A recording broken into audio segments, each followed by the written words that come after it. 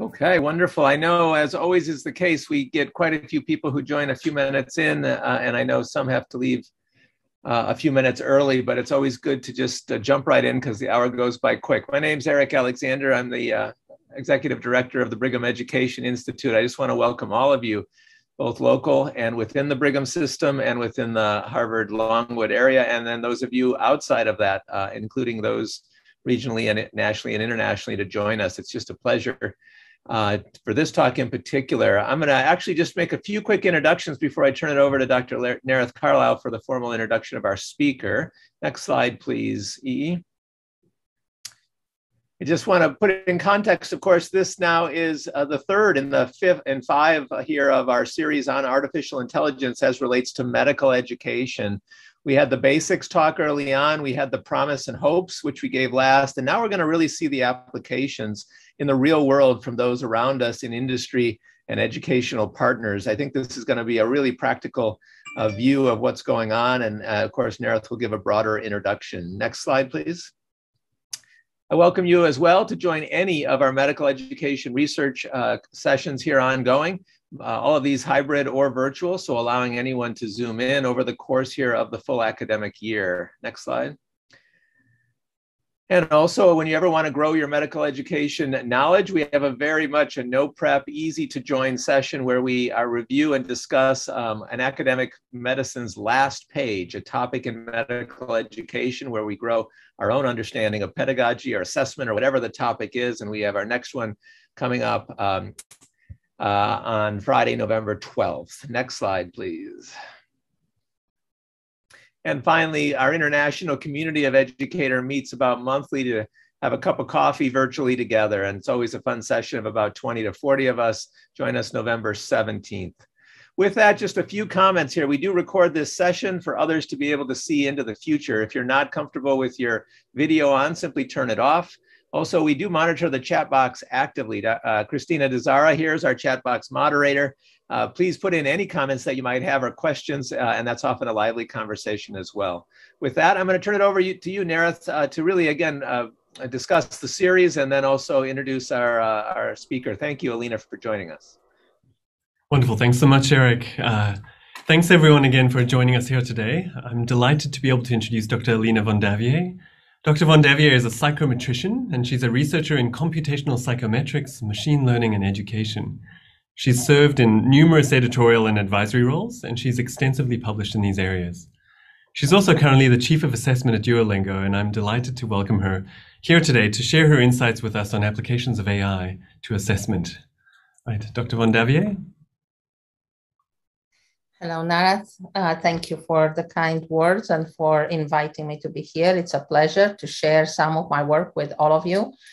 Today, I will be talking about how we think about assessments in the time of change and in the time of taking advantages of advances in technology. So I'm going to share my slides with you in a moment, and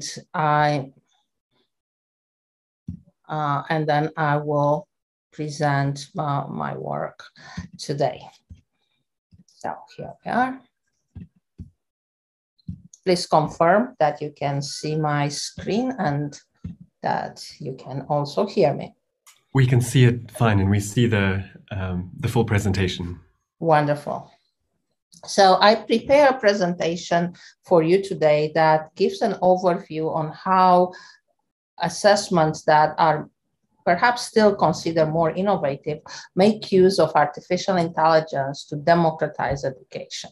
So this is part of the reason why we are doing this. And in my presentation today, and again, I'm looking also forward to discussing all of these issues with you, I will also present a bit more about Duolingo because it is, to my knowledge, the only assessment that includes artificial intelligence from end to end, from the development of each question to scoring and reporting. This is also why I put here the mission of the DET itself, that's the Duolingo English test, use assessment technology to lower barriers and increase opportunities for English language learners everywhere. And I think this is important because, again, we are making the point of having our tests be very accessible. And with that, we need other technology tools to help us reach out to that many students at a really low cost or as low as possible. So the outline of my presentation today is to talk a little bit about the why. Why are we doing this? Why is it necessary even to consider artificial intelligence for assessment? Then I will introduce what is called digital first assessments, and I will give an overview of that. And since my background is technical, so I work in psychometrics and I develop tests, I analyze the data from tests, I design tests of all types. But now for the past 10 years or so, I've been working in bringing in tools from other domains, such as from computer science, and strengthen what psychometrics can do for assessment and learning and education in general. And just to give you a flavor of how artificial intelligence can help, I have two examples. One is from the Duolingo English test itself, where I will talk about how we use artificial intelligence tools to develop the questions and the test. And the second example is HERA, Holistic Educational Resources and Assessment, is a project of mine from my previous team that I developed with my previous teams. And it's about a formative tool for learning and assessment that also includes the assessment of confidence, how confident learners are when they respond to about the correctness of their response within quizzes and within assessments embedded in this learning system. So why are we even considering these changes? Well, everything around us is changing, and the pandemic, to be honest, just made this transition extremely much faster than it would have been otherwise. Pretty much our life in the past 18 months moved online. I mean, including what we are doing right now. So everything around education and learning and workforce has been redefined by technology. And the interactions between computers and humans, human and human within this digital environment, intelligent tutoring system, educational games, all of this just changed the way we think about education nowadays. We've also encountered, and I'm really fortunate to have had the opportunity to work at this convergence of fields, artificial intelligence on one side, but also other tools, so statistics, engineering, cognitive science, psychology, so all coming together to create new ways of reaching out to our learners, students or adult learners, and helping more people having access to quality education. Another thing that has changed in many ways is that, yes, we still need the basic, we still need reading, writing, arithmetics, and so on, and science, but we need those skills within a slightly different context. And this is what we call nowadays digitally mediated context, including what would happen, say, in medicine. Yes, you still want the medical students to be able to respond to questions about different diagnostic procedures, but you also would like them to be able to do so in telemedicine, so in a digitally mediated environment. And as it is definitely of interest for you in medicine, but also for schools in general, we are also interested in fostering other type of skills, interpersonal skills, collaboration. And once we move into a digital environment, all of these skills need perhaps slightly different approaches, and the tools for communication become, chat boxes, emojis, and, just different ways of interacting with one another.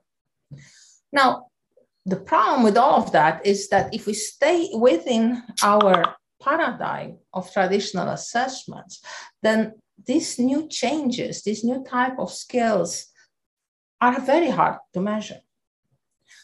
Why? Well, let's say if we don't move online and we still use paper and pencil, it's much more difficult to find out what's the process by which a learner arrives at the conclusion. So we are looking for ways in which we can capture the process used by test takers to respond to questions. We are also interested at identifying non-cognitive behaviors and perhaps giving student, learner, test takers the right feedback to help them with increasing motivation or self-control. And again, we are very interested in affective states because we know that they influence interpersonal interactions, and we would like, again, to be able to provide this feedback in formative assessment, for example. So how are we going to do that? What is a potential solution to some of these larger puzzles that need to be solved? Well, one of them, especially for assessment, is what we call nowadays digital first assessments. Sometimes they are called intelligent, and the reason they are called intelligent is because they are adaptive, and they are a bit they are nimble and adaptive and shorter. So I will say a bit more about that. But what distinguishes them from the traditional assessments is that they are designed with computational models and artificial intelligence algorithm in mind from the beginning. So they are end-to-end a different type of assessment, even if the activities are in principle similar, but the way we do that is very different in this digital first assessment. We are doing all this technology enhanced design and development, but we are still very careful to make sure that our assessments are evidence-centered and that they are valid and reliable. Another feature of these assessments is that they are very well integrated. We have a fluid infrastructure. We can deliver the test in pretty much any time, anywhere. But in order to do that, we need different frameworks to work very well together, to be integrated. And all these tools that help us scale up and reach many, many students all over the world also need to be very well integrated across different theoretical frameworks that we bring together. Another specific feature of digital first assessments is the fact that they are test taker centered. It's a bit more than just the UX. It's also about availability, providing access anytime, anywhere. It's about providing the test online and having eventually having the test be evaluated using remote proctoring. And I will give more examples about that, especially on how Duolingo addresses some of these issues. So one of them, a big part of what we are doing, is to redefine how we can develop the questions and the whole test using new tools, how we can change the paradigm of test development in a digital first assessment. So first, we want to make sure that we have a good theoretical foundation for the test development. And we use what is known in the assessment industry as evidence-centered design and expansions of it. We use a common European framework of reference for language assessment, in our case. You could use something else in medicine, for example. And we use computational psychometrics as an analytic framework in which we combine artificial intelligence tools with the psychometric requirements such as validity and reliability. Now, in a digital first test development, we could, in principle, create other aspects of the test that will reach towards making it more holistic, making it formative, making it also a social emotional learning and assessment tool. Again, not for all parts, not for all assessment, but in principle, it's possible to do that. And this will be my second example today. It's adaptive, and we generate the items automatically. We have the subject matter experts at SMEs that design the items, that provide and score the items, design the content, provide the first iteration of the items. And then we use artificial intelligence to scale up the production of many, many items. And we integrate the digital facets into any measurement, be it STEM, being language testing, being medicine. Other possible extensions could be to include games and simulations, but also say chatbots and collaborations with a chatbot, or make use of augmented reality and VR. But most importantly, the tests still need to be valid and reliable as the traditional test used to be. And I will talk more about those. This slide here presents pretty much a way in which digital first assessments are designed with artificial intelligence algorithms from the beginning till the end.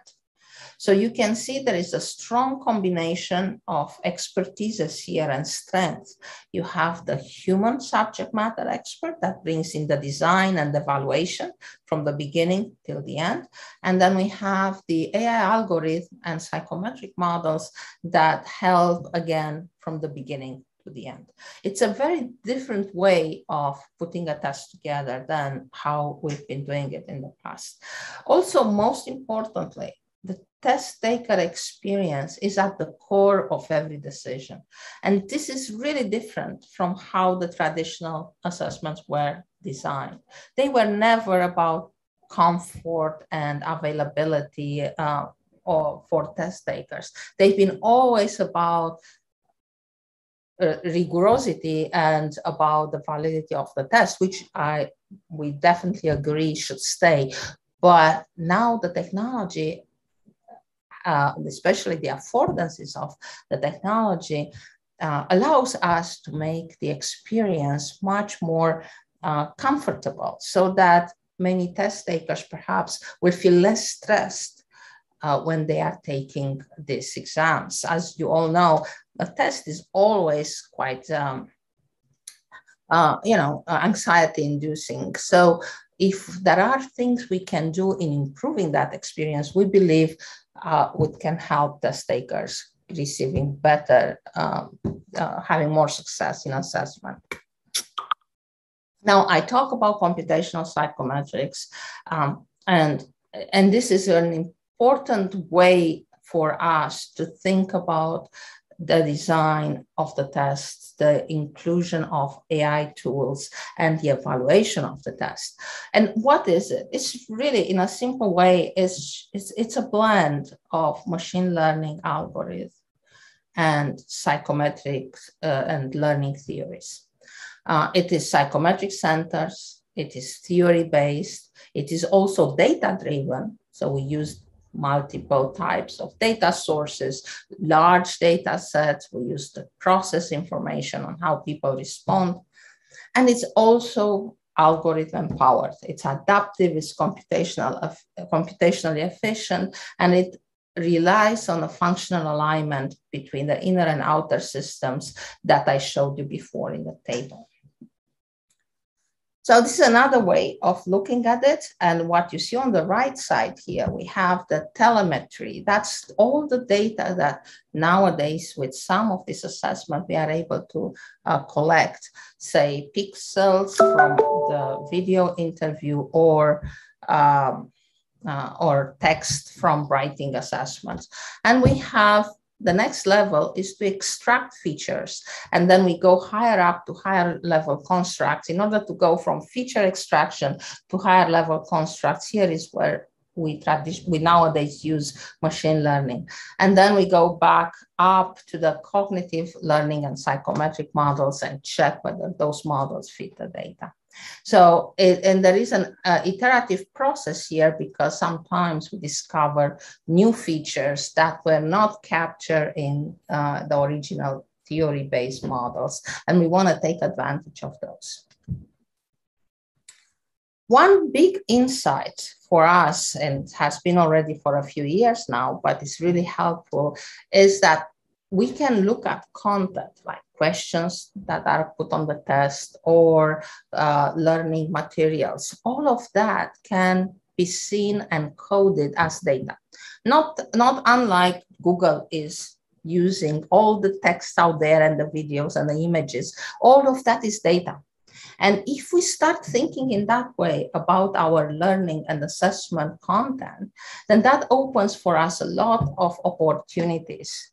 And here again, where natural language processing tools become super useful for item development, for tagging the items, tagging the type of content that we have on items, and in learning, for classification of content, and also for building what some of you might have heard of, Q matrices, which are matrices that indicate what skills are needed to respond to different questions as part of a cognitive diagnostic model analysis.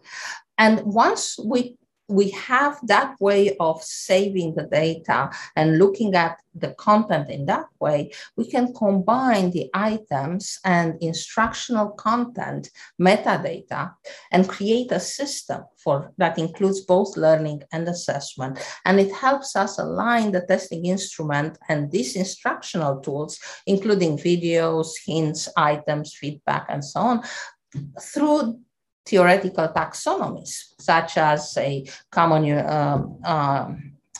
CFR, the Common European Framework for Languages, or here in the United States, it can be the Common Core Standards for school content. So I want to give you an example on how we do that in using these tools, especially thinking of content as data. So what we have here is how traditionally, I mean, these are activities that are necessary to build a test. You have expert written test items, then you pilot those items, then you do psychometric analysis, and then you put your items in a pool of test items. But this is really time consuming, it's expensive, and those those pilot data are not necessarily reflective of the population for which the test is going to be used. So what we are also in the traditional test development, we are doing this piloting using many test takers, and we are trying to make sure that the ability of these test takers is matched by the difficulty of individual questions on the test. And we use different theories to do this matching and to estimate where a particular score, a particular ability for one person will be for the new test. And this is an example, this is a formula for the likelihood, log likelihood function for estimating the ability in a theory that is called item response theory. So this is a traditional way of thinking about piloting and about constructing the test. What we've been, and my colleagues, especially the machine learning engineers, have been thinking about whether we could bypass this by using machine learning and NLP tools, at least as what we call cold start, at least as a way to start the analysis. So instead of going out and piloting on a lot of students and getting all this data, can we move a bit quicker? Can we get good estimates to start with and then update them as we go along? So here is how this has been designed. So we use all of these processes, expert annotated text. Remember, our test is an English assessment. So we have expert annotated CFR tests and word lists. And we use statistical models for the estimation of that CFR difficulty estimation. We also have natural English language resources. And then we have different item generation techniques that use machine learning in general. And then using all of this together, we create large pools of items that are aligned to the theoretical framework, and they are going to be used for an adaptive administration. So this is one example in which AI is useful for assessment. Now I'm going to give a different example. This is an example for formative assessment. The trends now are to create assessments that are holistic, engaging, gamified, personalized, provide diagnostic, give people recommendations, and have analytics and dashboards, both for eventually learners, but perhaps also for instructors. And the delivery has also to be convenient and comfortable for the learner. Again, from a test developer perspective, the power of all of these issues and items is in the integrations of tools and frameworks. So let me give you an example. If we want to build an assessment that is interactive, perhaps where people would communicate with each other in a virtual environment, solving complex problems, or even for early childhood assessments or middle school assessments, where, let's say, you would like them to play a game or do simulations in chemistry or do simulations in physics. So if we think of the type of the design of that assessment and then the type of data that we are able to collect, then what you see here is, again, a very hierarchical tool, not unlike it, which is exactly like this computational psychometric figure with the pyramid and the telemetry. So what would be then the data from such an assessment? It will be definitely multimodal. Here on the right with 0, 1, 0, 1, we have the, say, responses to traditional questions, incorrect, correct, incorrect, correct, and so on. But let's say we also have audio exemplars from test data. They can respond to questions, say, for an English assessment. That could be quite valuable. We may have, say, 3D examples here, or we may have a video of a test taker responding to questions or interacting with others. Now, when we have this type of data, audio or video, then the data is at a very fine level. For video, for example, we are talking pixels. Now, obviously, on one side you have pixels, and on the other hand side you have 0, 1, so correct, incorrect responses. So that's, as you can see, it's a really big difference in the level of aggregation. So this is actually why we need tools that are outside the traditional psychometric tools. And here is where, say, data mining becomes very important. How can we mine this pixel level data and sound bites data and identify relevant low-level features for these pixels? That can translate into facial expressions, gestures, speech prosody, for example. And then, even with that, it's still quite a big difference between having facial expression and having 0, 1 responses, correct, incorrect responses. So we need one more level, which would be what is called in artificial intelligence like mid-level representation. So we are trying to look for patterns at this level and to understand how this facial expression come together to express, for example, emotions or engagement or a particular state where they are in. And only after that, we can bring them these emotions or identifying the engagement of a person with those responses 0, 1. And then that's where they finally can come together and become input data for our high-level interpretations. And here is where various models can be used. Could be Bayesian networks, could be something else, depending on the application, of course. So in order for the system to work well, it is best to have an evidence-centered design or design principles behind everything we construct, so that the data that we collect is within a theoretical framework. One example of this evidence-centered design is also an extension from a evidence-centered design applied to a static assessment, such as, say, the SAT, to a dynamic assessment when you want to build a formative assessment where you might have a change in the ability during the measurement windows. And there are some other changes here, such as designing the task, which could become much more complex so that it can elicit the right type of evidence about how a particular test taker or learner understands the question, responds to the question, so that we can eventually identify misconceptions. So another concrete example that I work on with my previous team is HERA, Holistic Educational Resources and Assessment, and is a system, and we develop it for science purposes. And I will share the slides, and if you are interested, you can go and check these links as well. So this has been a prototype, an MVP actually. It was more than a prototype. We brought it up to MVP level.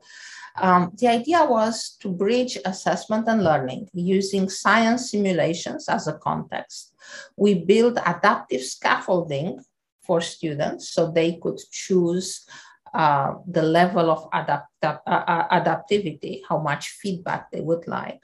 We had an adaptive sequencing of the questions that we gave them.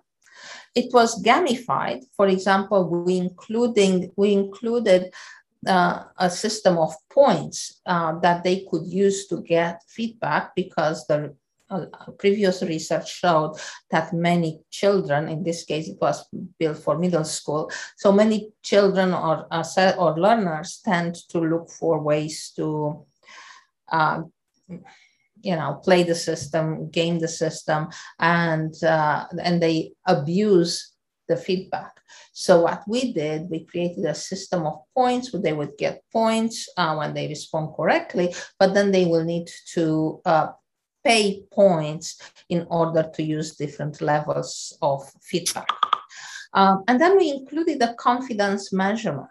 In other words, how confident are you that the response that you gave is correct? And why did we do that? Because research also tends to show that there is a discrepancy between, say, different minorities, especially women, in how confident people are about their responses. And we also know that there are some other groups of people who are overconfident, and it's not healthy either way. So we think that having an environment in which they can check and calibrate themselves with respect to confidence and correctness of the response, we think that could be helpful for their healthy development and learning success. It looks like the slide might not be as clear as I wished it to have. I took a picture from it, but what I want to emphasize here is a part of the design. So this is not about AI. This is about the other part, the psychometric part, like how do we design the item? And we have here, 3 types of feedback that we design, and we ask the students the test takers to choose which level they would want: paraphrase, break it down, or teach me. And they all look for, so all of these situations are about targeting a particular skill, looking at proximal precursor and helping them understand, so putting it in a context. And of course, Teach Me, it provides the whole teaching pedagogical approach from context to looking at what's the next level that they need to learn, what's the distant level that they need to study, sorry. So here is an example of how they would receive a question. Then they will be able to use this table here on the left and collect data and try multiple times. And then we have the question itself where they will need to respond. Now, if they don't know how to do it, they could ask for either of this type of feedback that I showed before, and they could also just try again. So here is also on the right side what I just told you. They can choose these 3 types of feedback. There is this cost, this gamification here that you need to pay different points for different types of feedback. And then there is a question about confidence. How confident are you in your response? So with that, I would like to conclude my overview here. So I tried to show several things.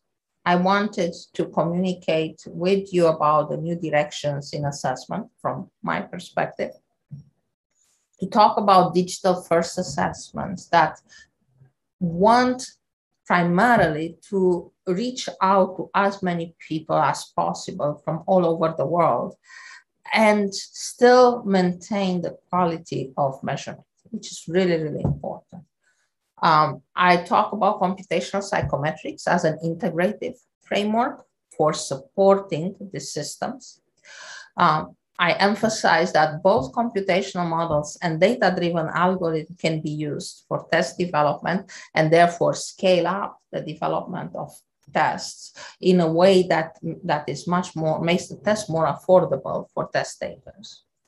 And I gave 2 examples. One is the Duolingo English test and how we use AI tools to develop the test. And the second example is HERA on how we would design learning and assessment. I guess I could have added for HERA that we use artificial intelligence to make the sequencing of the items adaptive. So depending on how people respond, what type of feedback they use, we use that information to choose the next type of items that the students need. So both examples use AI tools, but in different ways, in different applications. So just to conclude, it is still true. This quote has been attributed to William Gibson, and I really like it. And it's really true. The future is already here. It's just not very evenly distributed. So there are some places where you have this digital first assessments, and there are still places out there and exams out there where the tests are given on paper. Technology companies definitely are changing the paradigm for assessment. AI is changing pretty much all disciplines. However, the psychometrics and learning sciences are also here to stay. And you get the best results if you use both. You take the strength from each of them and you combine them. Now, I need to emphasize that unfortunately, the ed measurement programs are not quite preparing their students for being the psychometricians of the future. So the med measurement programs still tend to be designed for last century assessment. So one solution to speed up a little bit the training of the future psychometricians is to consider internships and fellowships with edtech companies and help them see other ways in which assessments can be designed and evaluated. And with that, I want to thank you all for your attention. And if you have questions, please let me know. Dr. von Davier, thanks so much for that amazing overview. I think it's tantalizing and exactly where we were hoping to sort of have our eyes opened. In previous sessions, Eric had shared with us his views as a master clinician and educator.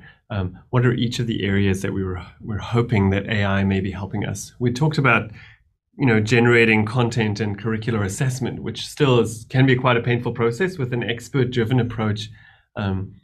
And then getting into the actual assessments and then assessing readiness for the next transition when physicians are ready sort of to practice independently would be areas. I think you've shown us some areas where, even rethinking the content development part where you're applying AI. Sounds like you're also doing so much with the data that's being generated by it.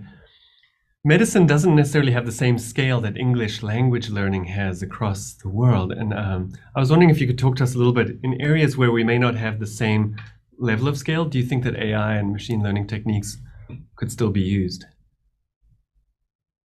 I think it's interesting that you are saying that medicine doesn't have that scale. I would have thought medicine is probably, perhaps after math, English and then math, and then probably medicine would have been my next guess in terms of scale. I believe that there are a lot of possibilities for medical assessments as well. Medical assessment use a lot of situational based tasks. For example, you, as a test taker, you are asked to evaluate the symptoms of a particular patient, and then you are supposed to, ask questions, appropriate questions, and then zero in towards a diagnostic result. And I think this type of scenario, that's how we would call it from a psychometric perspective, scenario-based task, is actually a good example of items and tasks that can be generated automatically. So I'm very positive that this is possible in medicine. There are actually some papers on automatic item generation in medicine. And again, the future is already here, just not evenly distributed. Great. Thank you so much. And Eric, I think you had a question. And then Christina, if there were any questions that had emerged, we'll go to you next. Alina, that was great. I have as much a reflection and would love your reflections on it, but I was struck a little bit by how you were describing artificial intelligence improving the process, of course, of assessment and thereby learning. But at the end, you very much were making a point which resonated with me, which is how much it is still important to ground this with kind of core learning processes. And in particular, what does the learner want and how do they best engage? And I was struck by they can choose the three different options, a full explanation, a stepwise, proximal kind of clue, and the third one. And I think that just probably for me one of the biggest take homes. And then I'll just ask if you would agree, which is as good as a artificial intelligence model is, it's still always going to be grounded in kind of that core issue that we're dealing with humans. And so acknowledging their desires and how best they engage is probably still going to be critical to this. Absolutely.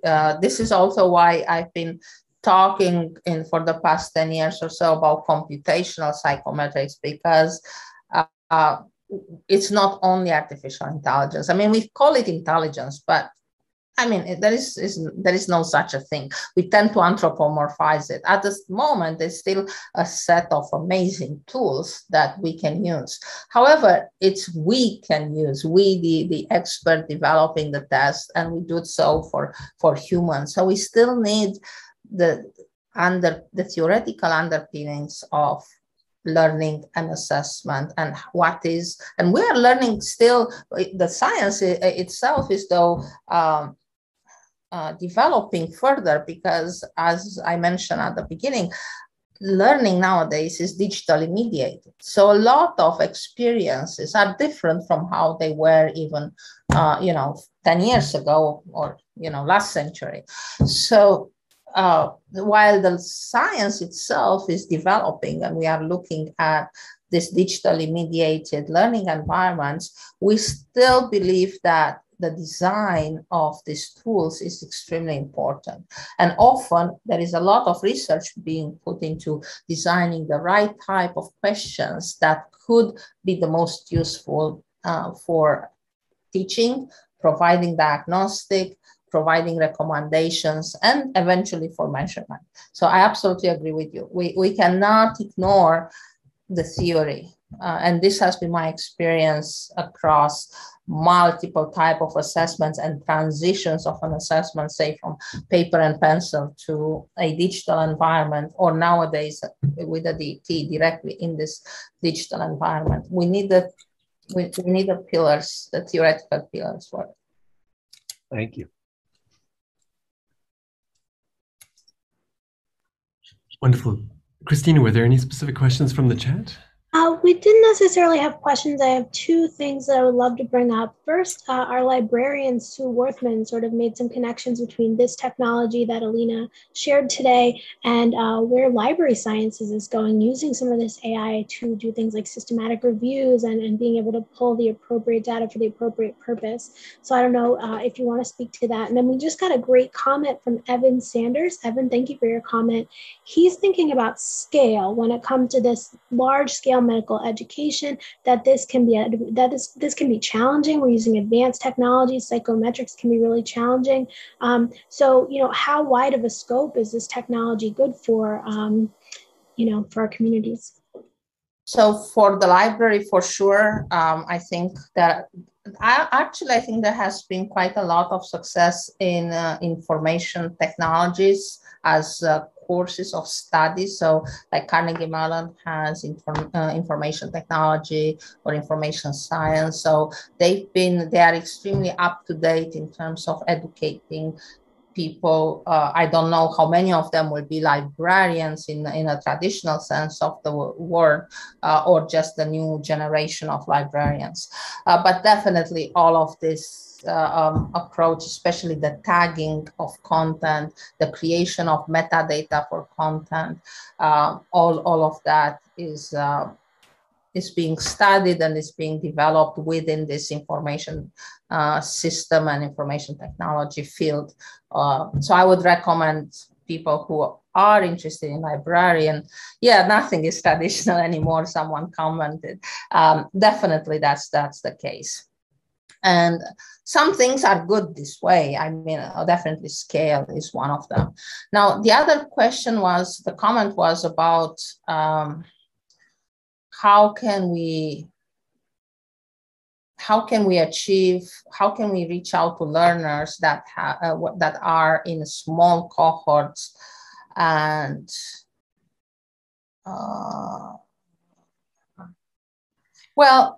so once you have the systems in place, let's say that something works for a large cohort. It depends what it is. So if we talk about content, if we talk about developing learning instructional materials, that data has a different N of a sample size. So what we are talking there would be the number of documents or the number of questions, the number of books, say in your case on medicine, of different topics. So the data has a different definition there. So you could still develop tools and questions based and provide that metadata for individual questions based on text. So without necessarily having students taking the test, and you can have human raters evaluating those tests and providing, say, or a subset of them, and providing an estimated difficulty, and then the machine learning will generate more text and will apply that alignment, and that's possible. You don't need a lot of test takers to do that. Now, ideally, we would have some cohorts on which we will try this out. But another way to do it would be to apply these tools, apply this instrument that was developed exclusively by content data and subject matter expertise in evaluating that, to smaller cohorts. And once let's say once a year or so, you can pull the data together and check whether the alignment still holds. So there are systems in place that one can create alignments as the data comes in. So that would be the context of a Bayesian approach where one could do that. So I would keep separate. I think that's part of the innovations here is the difference between having a big N for test takers and learners versus having a big N on the sources for content. And I see, I believe there is another question. Thanks. I also saw Evan, whose response that was online. Evan, did you have any specific examples you were thinking of there, or did that make sense? It's really, thank you so much, and that was a great response to keep those bits separate, and certainly I think that could provide an argument for trying off-the-shelf products, for example, because maybe I think what's hard in a sort of cost-benefit question is, how do you, like, when you're kind of under-resourced already, could you really go out and develop your own platform for something? Certainly there are platforms that do exactly this, that are targeted for, learners of medicine. I think then there's maybe an issue of culture, because I know that some of those may be popular with learners, but Harvard seems to be a little bit biased against off-the-shelf products and approaches, and we like to kind of.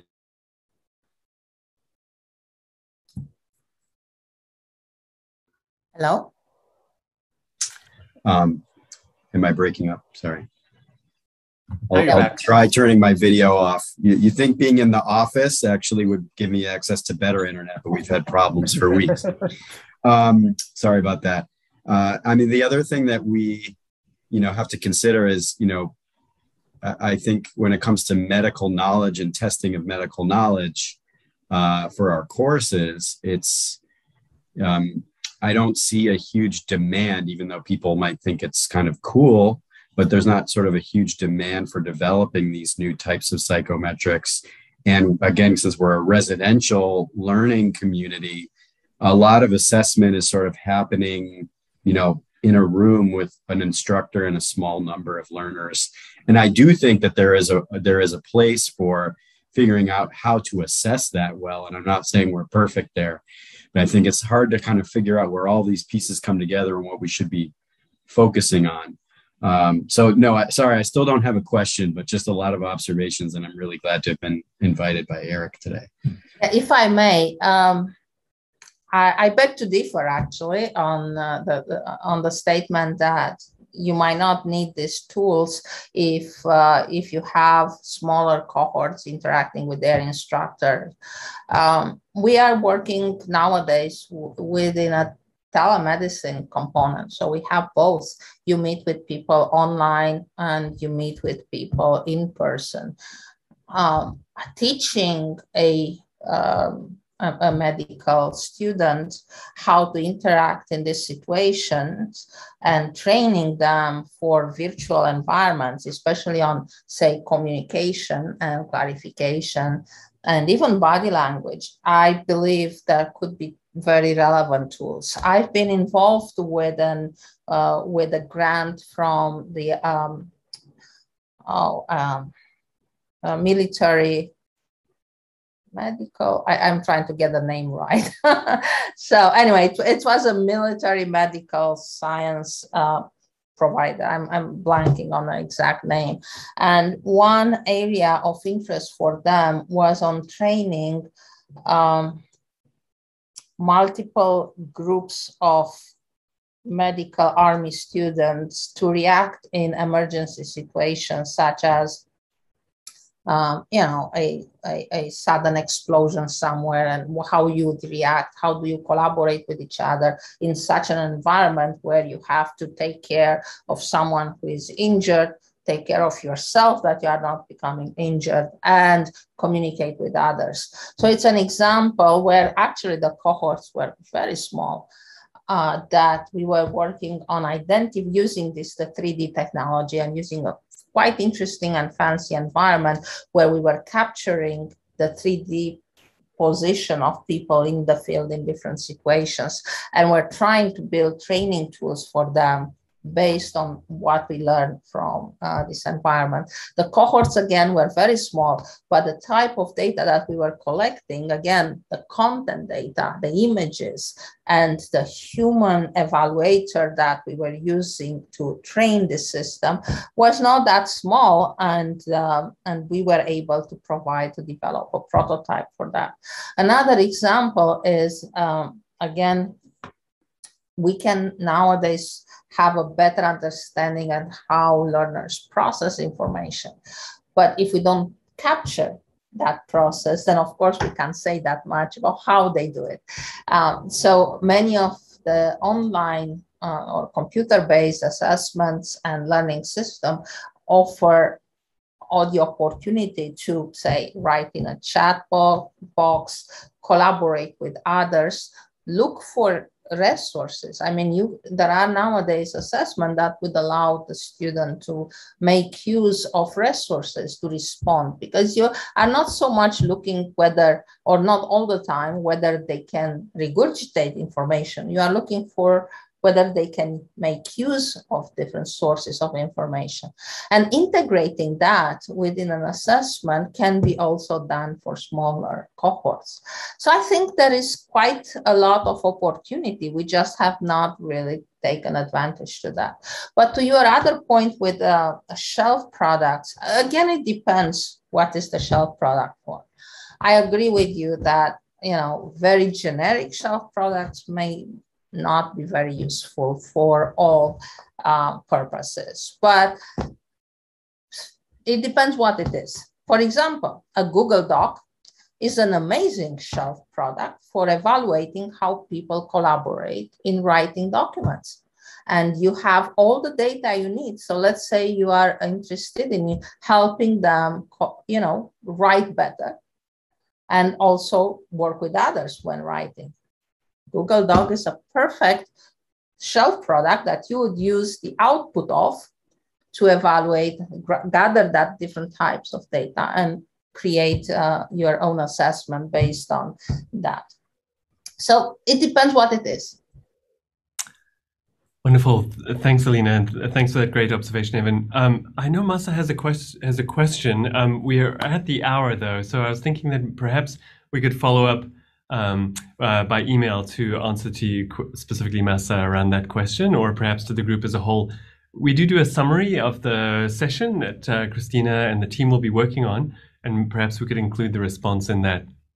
I just want to say thank you so much to Dr. von Davier for this wonderful session. It's really opened my eyes to thinking differently about actually what kinds of data we might have, and even with small cohorts, there might be some areas of big data that are easy to leverage. Eric, did you want to say anything before we signed off?